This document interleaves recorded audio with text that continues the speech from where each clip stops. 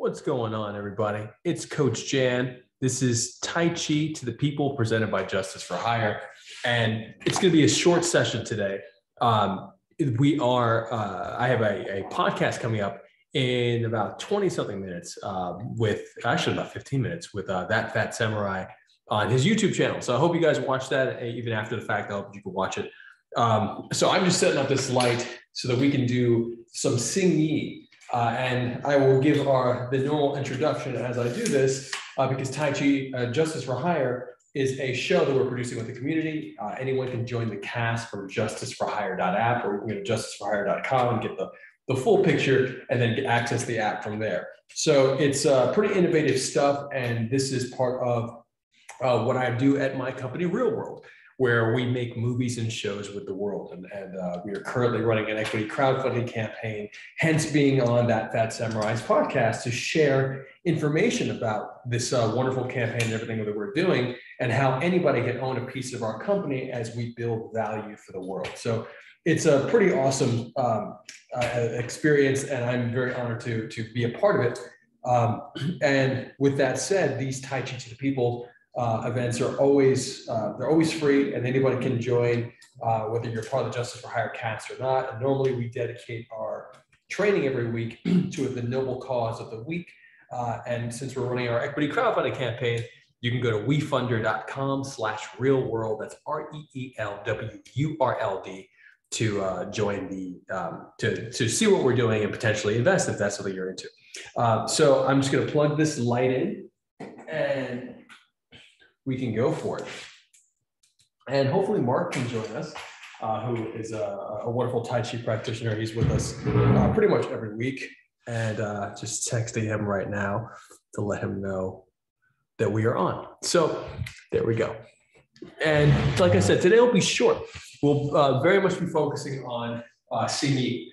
And specifically last week we did the cannonball. And the cannonball, we're going to do a similar structure. Last week we did the pull down and the boom, the cannonball double punch, right? We were talking about the difference between inhaling and exhaling to move pressure, to move weight, to project force. And obviously, as you exhale, if you're coming downward, that really makes a lot of sense. But the inhalation coming upward and expanding the lungs makes a lot of sense as well. So I always recommend recognizing the difference between the body mechanics. And there's actually whole systems of thought around these very subtle but very extreme differences of breath work. So they're subtle in the sense that they're subtle, they're hard to see, but you can actually feel the difference, and there's pros and cons to each. So it's really about strategy, it's about timing, when you want to do it, how you want to do it. That being said, let's do our uplifting heaven, since we're only going to do a few minutes today. Inhaling up, even deeper. Stretching up, exhaling down. Of course, I'm standing in my gilded pillar position. Imaginary strength of me from the top of the head. The tailbone softened, pointing straight down. Knees softened. Weight mostly on the heels. Inhaling with my mouth closed, tongue on the ceiling of the mouth. Drawing the breath into my belly and giving the sensation of breathing a color. Seeing it gather in the belly. Exhale, pushing it out in all directions, specifically down the limbs first, but then starting to really feel it vibrate outside of the body, creating more heat, creating a larger presence for you, a larger awareness, larger energy field. Inhaling up, exhale out. Inhaling up 1, deeper 2, deeper 3. Exhaling out. That was a 3-stage inhalation. Now we're going to do 4. Inhaling up, even deeper, even deeper, even deeper. Big breath up, stretching out to the toes. Exhaling out. And you might be asking, is that a Cynthia Rothrock t-shirt he has on? The answer is yes. Inhaling up, one more time. Belly, obliques expanding outward now.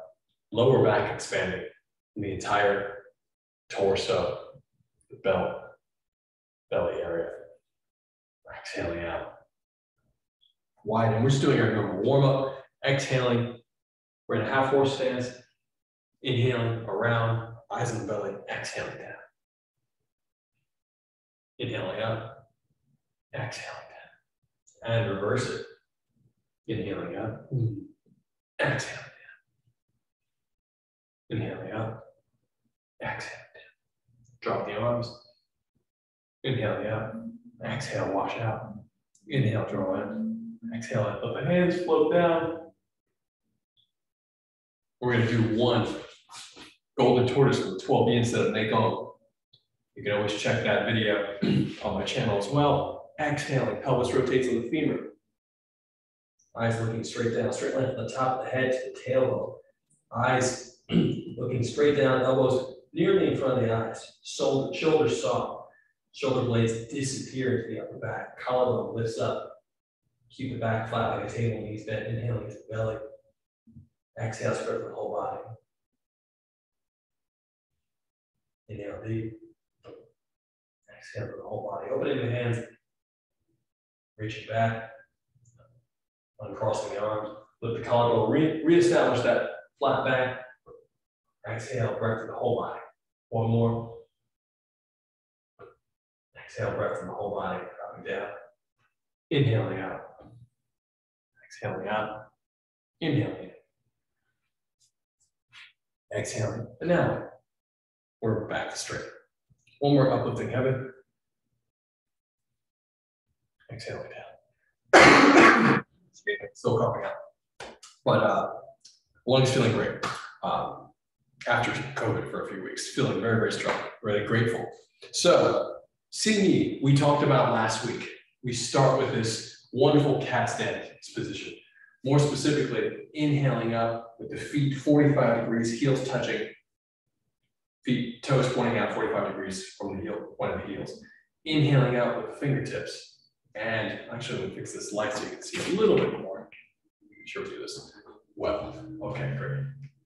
Inhaling up, exhaling down.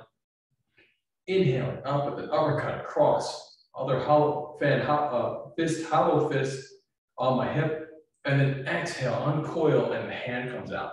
Left foot, left hand, boom. So the right hand uppercuts across, boom, coming out. I, on the middle finger, or maybe even the ring finger, my father and I were actually taught the ring finger for the Xinyi, but I often do the middle finger because of my Tai Chi training. So you can also do the ring finger. And now we're going to do the same concept as last week, stepping aside, dropping down. But with this exercise, boom, punching up. This is stepping forward and an uppercut. I've used this on specifically Hinge and Rami Wells, one of my Sancho teammates from fighting back in the day on Li Tai Lang's New York International Sancho team. Li Tai Lang being the big Beijing coach who came over to America to build his own team here, and actually had us fight his Beijing team in 2001. So I was still in college. It was terrifying, but I did it, fighting the pro team. I did this move on Rami years later, and I was surprised at how well it works for a taller opponent. I think a lot of times these types of moves, this concept, like essentially if you're doing karate or taekwondo, I mean, you know this upward block. And then when you add the other arm, you know, maybe you're doing Wing Chun or et cetera, whatever, you're doing the block and the punch at the same time. But this was really interesting because it combines so many practical mechanics.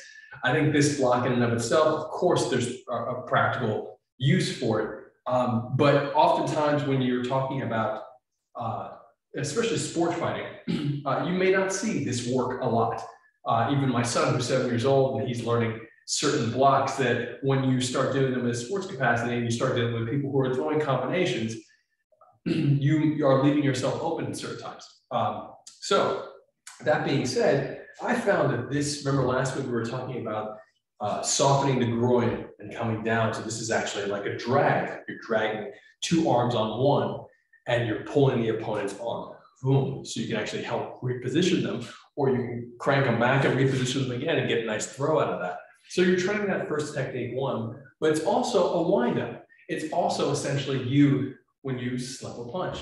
Slipping a punch, turning 45 degrees and bending to get the punch to go past you. So you turn, and you slip. So it's a very similar mechanic. You have your nice little slip, but you're also wound up like a spring on this back leg. As you can see, I'll step back a little bit more. I'm in more of a cat stance here. So I'm on this back leg, and I'm going to step off and push. Boom. I'm going to step, and you can exhale or inhale. Again, the same principle applies. The same principle applies, meaning you can inhale and let the breath pull you forward as if the index and middle finger knuckles are being pulled to the target. Or you can exhale and project the breathwork visualization through the arm, boom, and push it up. That being said, I think this is best once again on, I've never done it on any opponent my height or shorter. It has not worked out. It has worked out on taller opponents, specifically Robin. So being able to get out of the way, boom, come on up. And the road, let's do from the beginning again. Inhaling up, exhaling down.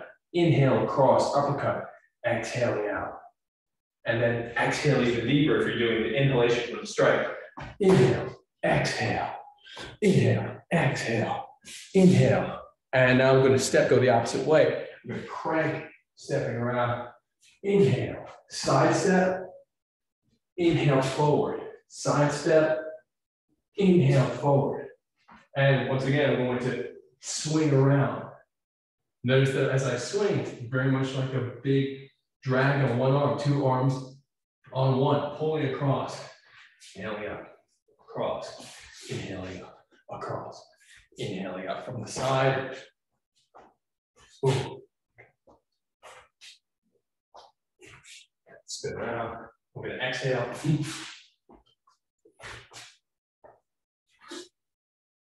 And just doing that repeatedly, up and down, you know, maybe you could set a number that you may want to hit or not. That being said, I want to share that one move because I want to be consistent. Even if we do a little bit, I want to be consistent with our wonderful training. So we will be back next week with a longer, more traditional Tai Chi to the people. But if you'd like to see me on that Samurai's podcast, I'll put the link in the description as well, because that's going to start in about 3 minutes. I love you guys. JusticeForHire.app, Tai Chi to the people. I am Coach Jan, and wefunder.com/realworld. Please check it out. See what we're doing, how we're building, applying Tai Chi principles to the media and to business structure. It's actually, I did a wonderful interview with a Tai Chi student of mine yesterday, who's also a former professional racer and professional squash player and a media mogul. So I will share that link as well. His name is Ryan Carrison. I hope you guys check that out as well. And I'll be doing interviews like that with people on a regular basis. So I will see you guys soon. I'll see you next week. Always feel free to ask questions. Sending lots of love to you in all directions.